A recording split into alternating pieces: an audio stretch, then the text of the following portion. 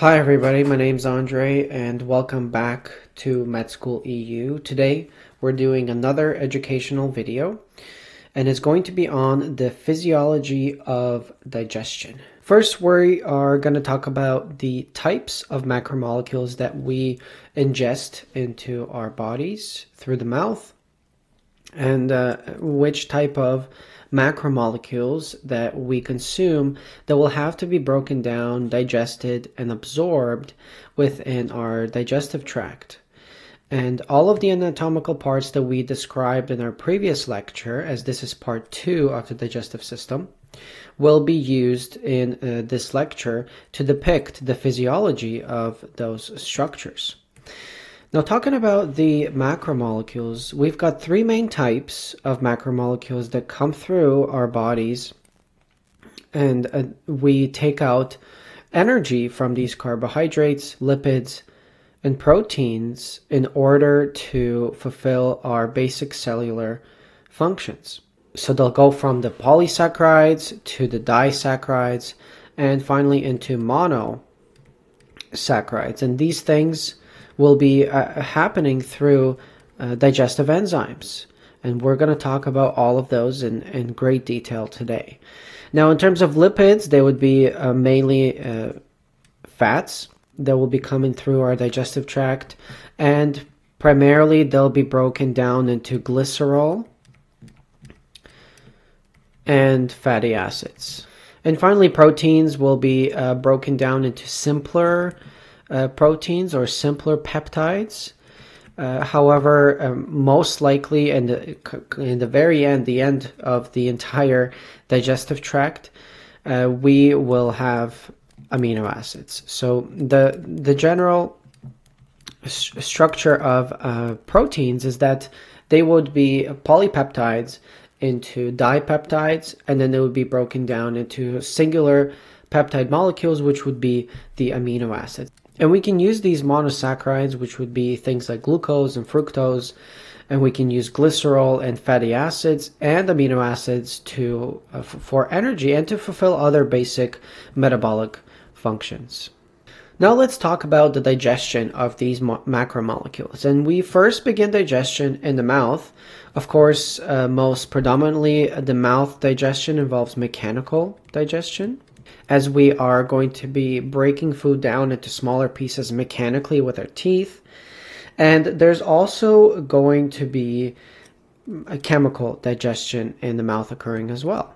And chemical digestion mainly would involve enzymes. And so what type of enzymes are going to be used in the mouth to begin our chemical digestion? And that's going to be two main types, and there's going to be salivary amylase. And so what the salivary amylase does is it breaks down starch and glycogen, which are polysaccharides, into maltose. Another enzyme that will be released is called salivary lipase. And this enzyme that is released in the mouth, this salivary lipase will not be activated until it reaches the stomach, because this enzyme, the lipase, is only activated at a lower pH, when pH is closer to 3 and 4 range, as it would be in the stomach. In the mouth, the pH is not that low. In the mouth, it's closer to 7, neutral pH, and therefore lipase, the enzyme, is not going to be active. It's not actually going to be doing any chemical digestion at all. However, just to note, it is released along with the saliva. So now let's talk about the saliva and where it comes from and where it is released. And we've mentioned these structures before, the salivary glands. So we've got the parotid gland. Next, we got the submandibular. And finally, this little one right here is called the sublingual. And so these three salivary glands are going to release saliva. And so let's talk about the contents of saliva. They include 99% of water. So it's comprised 99%, it's made up of 99% of water, but the other percent is electrolytes. It also releases mucus. It releases an antibody called IgA, and we're going to talk about that within the immune response. Of course, it releases the enzymes that we just talked about, which would be The amylase and lipase. Amylase breaks down starch and glycogen polysaccharides into maltose. And a lipase is going to be the enzyme that breaks down fats, but it's only going to be activated in the acidic stomach. And also another interesting factor that it releases is called the lysozyme. And this would be part of the immune response of the body, that saliva contains lysozyme, which is an antimicrobial agent. And so, of course, when we ingest food, naturally you're going to get bacteria, you're going to get viruses, you're going to get microbes that enter into the body. And so these lysozymes are there in the saliva so they can kill off all these microorganisms that are not welcome in the body, and they can do harm. So now let's talk about the digestion within the stomach.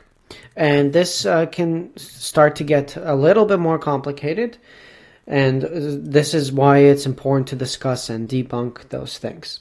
So in the stomach contains gastric glands. These glands are all over the stomach, and they're going to release gastric juices. However, the release of gastric juices is going to be stimulated by hormone called gastrin. And gastrin is going to enter the bloodstream and stimulate the stomach and the stomach gastric glands to release these gastric juices if food enters into the stomach. And gastrin plays a role in having the stomach become acidic in order to receive that food and be able to create something called chyme. So chyme is kind of a mesh between gastric juices and the broken down things that have come down from the mouth. So the food that is mechanically broken down and that contains the amylase, it's going to come down to the stomach and it's going to mix with these gastric juices, and it together, that is called chyme. Now let's talk about the components of the gastric juices. First, we must mention that it releases something called mucin, and mucin is a structure that protects the walls of the stomach. Next, we've got the pepsin enzyme, and the function of the pepsin enzyme is to break down proteins into peptides.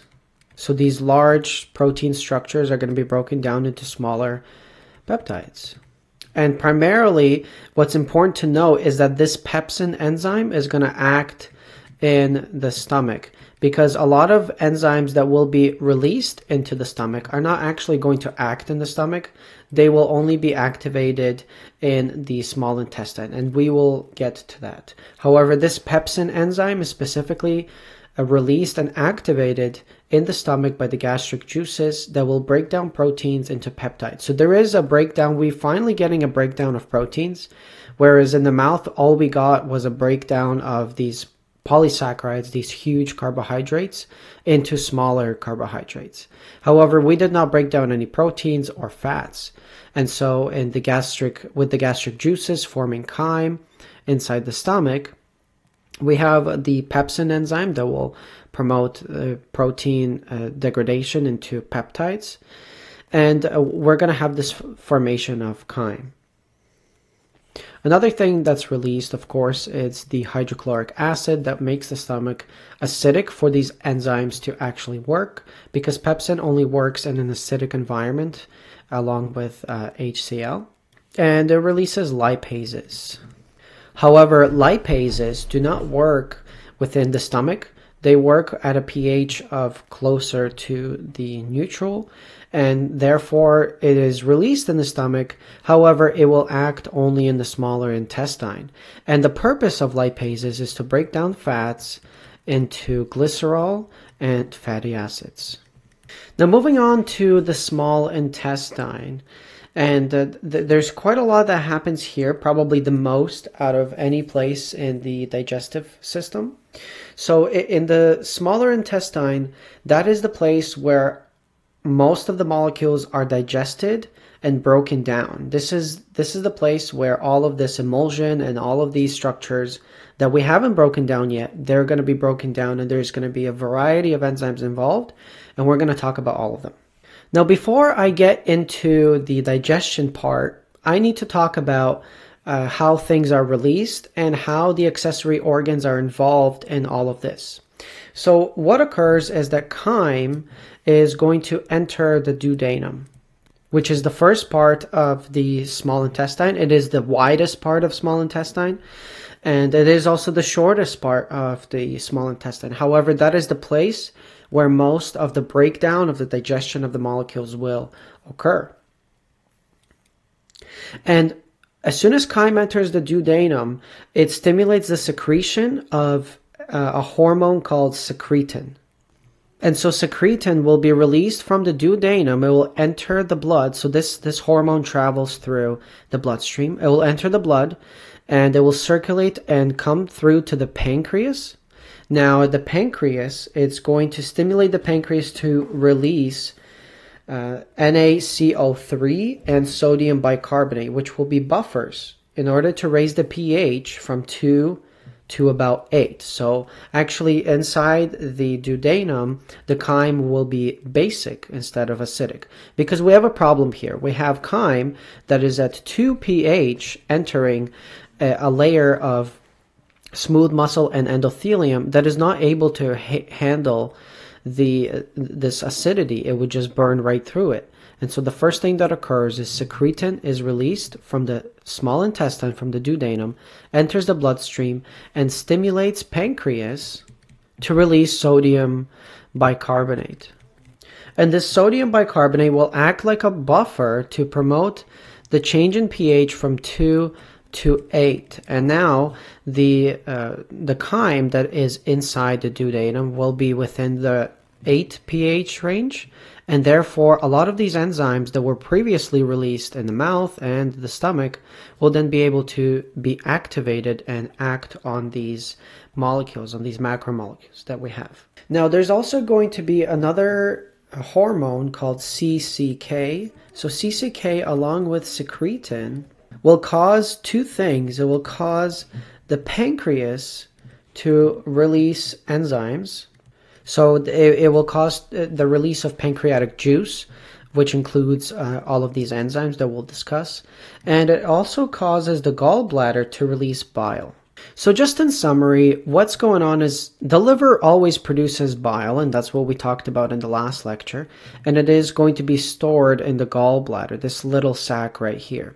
So what occurs as soon as food enters the duodenum, it goes through the sphincter from the stomach, and it enters the duodenum. The first part of the small intestine is that it secretes the hormone secretin from the small intestine. It enters the bloodstream, and then it influences the pancreas, and it stimulates the pancreas to release sodium bicarbonate, which will cause the pH of chyme to go from 2 to 8. And now all the enzymes that are released from the pancreas due to CCK and secretin, the pancreas is going to release a pancreatic juice, which includes lots of enzymes that will promote the breakdown or digestion of these macromolecules. At the same time, the CCK and secretin, specifically the secretin, is going to promote the gallbladder to release bile. Again, gallbladder is the place where bile is stored. So now let's talk about the enzymes that are released in general throughout the entire digestive system. And so we've talked about some of those already, but I wanted to go through the entire chart and explain what's the purpose of them, where they come from, and what do they form. Now the first one here that's released in a place where it acts is in the mouth. And that's the one we discussed already, that breaks down starch and glycogen into maltose. Now that's released from the salivary glands, and that's of course going to be the salivary amylase. Now the next one on the list that will be released from the gastric juices, it's a product of pepsinogen and hydrochloric acid that is part of the stomach juice. So the gastric juice is released by the gastric glands in the stomach, and it acts in the stomach. And what it does is it breaks down protein into peptides. Now this one we already talked about, and that's going to be the pepsin enzyme. Now also secreted by the stomach glands is going to be the lipases. So lipases are going to break down fats into glycerol and fatty acids. However, remember, even though it is released in the stomach, its action is going to be in the small intestine because the stomach is too acidic. So as soon as it reaches that pH of 8, in the range of 8 instead of 2, the lipases will actually activate and they will begin their action in the small intestine. However, the gastric lipases are released in the stomach from the gastric glands. Now, looking at the rest of this list, most of these enzymes are going to be produced and released by the pancreas. And this comes from the pancreatic juices. So this one right here that breaks down starch into maltose is going to be pancreatic amylase. So also an amylase. However, it's going to be pancreatic. Next, from fat to glycerol and fatty acids will be pancreatic lipase. Now this next one right here is an interesting one because it is a product of trypsinogen, which is the inactive form of the enzyme that's released from the pancreas, and the enterokinase from the walls of duodenum that's going to form trypsin. And the function of trypsin is to promote the breakdown of peptides into simpler peptides. Now another one with a similar sort of path is the product of trypsin and chymotrypsinogen that will form chymotrypsin. And this one's also released from the pancreas that will do exactly the same thing as trypsin, but within different peptides. Now the next one that will do a very similar function as the trypsin and the chymotrypsin, also released from the pancreas, that will break down peptides into simpler peptides, is going to be called carboxypeptidase. Now this one is easy, is also released from the pancreas, breaks down ribonucleic acid into nucleotides. That is a component of our DNA. So the basic unit of DNA and RNA is going to be nucleotides. And so the enzyme that is released by the pancreas in order to do this breakdown is called carboxypeptidase.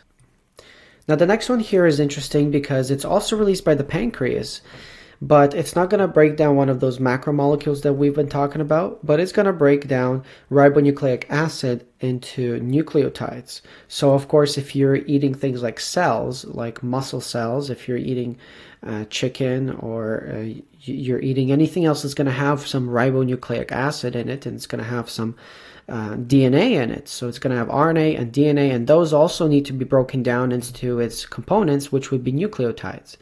Now those are going to be broken down by ribonuclease, the RNA, and the DNA will be broken down by deoxyribonuclease. Now looking at the small intestine, because the walls of the small intestine will also have glands that are also going to release enzymes to break down peptides and different sugars into even smaller components for absorption. So here what we have in the first one is the peptides into simpler peptides is going to be done by aminopeptidase. The next one here, the tripeptides that are broken down into dipeptide and amino acid, will be done by tripeptidase. So now looking at the last three, these are going to be the breakdown of carbohydrates, so sugars. And as you can see here, the starch and the glycogen originally was broken down into maltose by amylase. And now it traveled all the way to the small intestine, and now this maltose is ready to be broken down into its smaller components, the monosaccharides, which would be 2-glucose, the sucrose broken down into glucose and fructose, and lactose broken down into glucose and galactose. These are also released by the internal glands and the glands inside the small intestine. So here it says internal glands, that's also within the small intestine and the duodenum. And so what are their names? Well, maltose will be broken down by maltase, the sucrose broken down by sucrase, and lactose broken down by lactase. So these are the major enzymes that are used and that are released within the small intestine, the pancreas, and the mouth, and the stomach as well. So we went through all of these structures. We went through how these enzymes are released, when they're released, and due to what actions of which hormones. And now here is a summary of what these enzymes do and what their function is and their origin of release. So I suggest that you memorize the general aspect of these enzymes, like what an amylase does, what lipases do, what a ribonuclease does, deoxyribonuclease. You got to know just the general names and what they do and what they break things down into. So those are important to memorize by heart.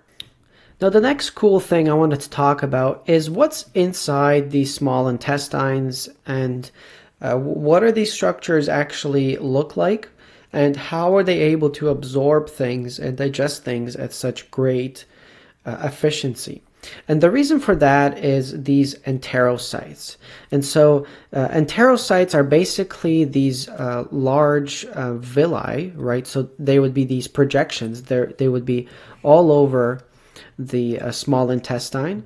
And each of these small projections has even smaller projections inside called the microvilli. And so we're going to go over these, and we're going to discuss the purpose of them and how they're able to digest and absorb a lot of these structures that we're talking about, and how it's going to enter the bloodstream for us to distribute throughout the body and distribute that energy that we have created. And so let's go through the anatomy of these structures. This is called the villus, or villi in plural. And what they contain around them is going to be this structure of arteries. So that this is going to be an arteriole. And this is going to be a vein. And in essence, this provides oxygen supply and a nutrient supply to the villus inside the small intestine. And it's going to distribute nutrients for these cells to work, but it's also going to take up nutrients from these cells. And I'm going to show exactly how these things occur. But basically, it's going to take up nutrients that are brushing against the villus or the villi in the small intestines, and they will be taken up by the vein, and they will enter the bloodstream. And then it's going to be distributed to the liver, to our muscle cells, and all over the place that will be necessary to take those nutrients. But I also wanted to discuss a zoomed in version of these microvilli. These microvilli are called enterocytes, and I've got the name right here. So these enterocytes, they have something called a brush border. And within this brush border, these little lines that I drew here, that basically signifies the glycocalyx. And that's just basically a large structure of a sugar. And of course, we've got the cytoplasm here. These are the mitochondria. And we've got the Golgi apparatus, the cell nucleus, and the endoplasmic reticulum. So this is just like a regular cell. However, it is more specialized, as it is specialized to absorb and break down more carbohydrates and more fats and more proteins.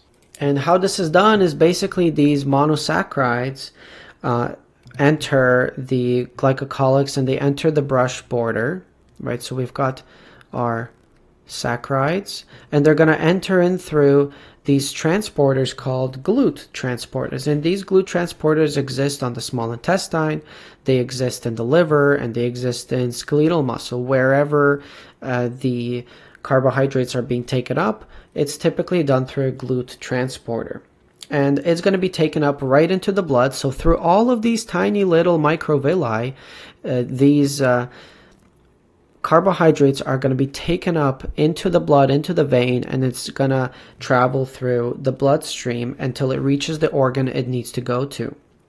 And then also the fat is going to enter in through here as well, and it's going to travel to the lymphatic system. So this structure right in the middle that I have created is depicted as the lymph system. And this lymphatic vessel collects fats. So the fats would not typically go through the bloodstream. It's not going to dissolve there. Remember, fat is water-fearing, and since our bloodstream is primarily made up of water, the blood plasma at least, it's not going to go through there. It's going to go through the lymphatic system, and it's then going to also distribute throughout the body, as the lymphatic system is quite extensive as well.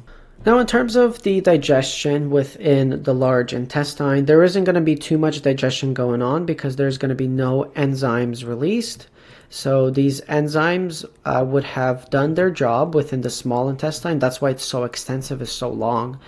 And once it enters the cecum and it goes through the ascending colon, transverse colon, and the descending colon, there's going to be no enzymes doing enzymatic activities. However, the primary function of the large intestine is going to be water absorption. So it's going to absorb lots of water.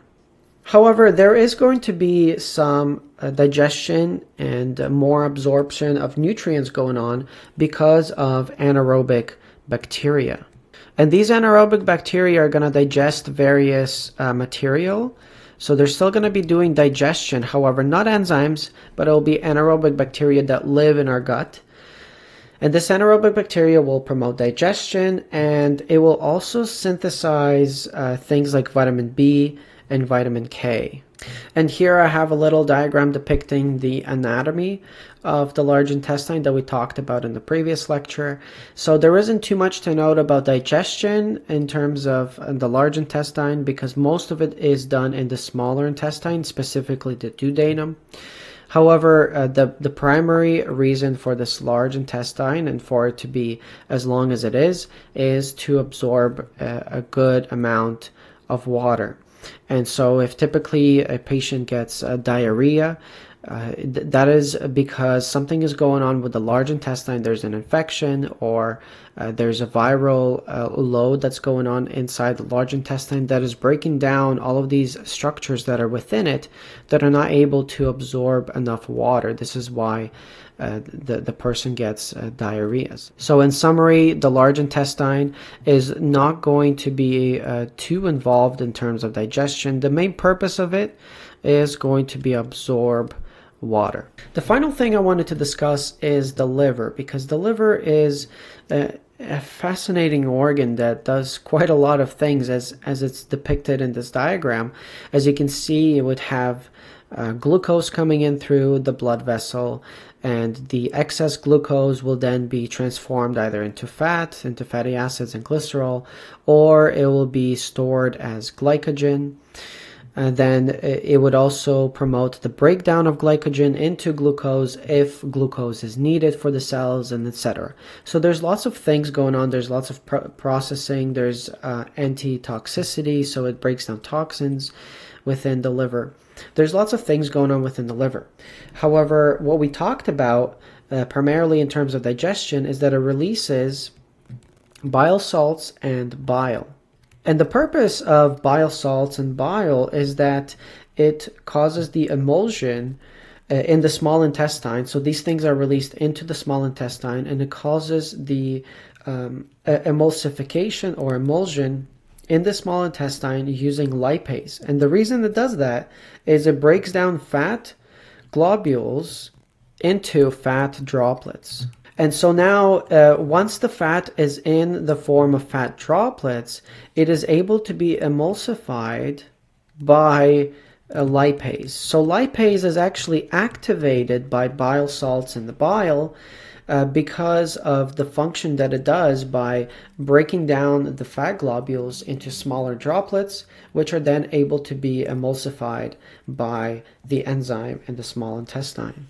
So this concludes our unit on the digestive system and the digestion, anatomy and physiology of our digestive tract. The next topic that we will discuss is going to be the kidney, nephron anatomy, and excretion.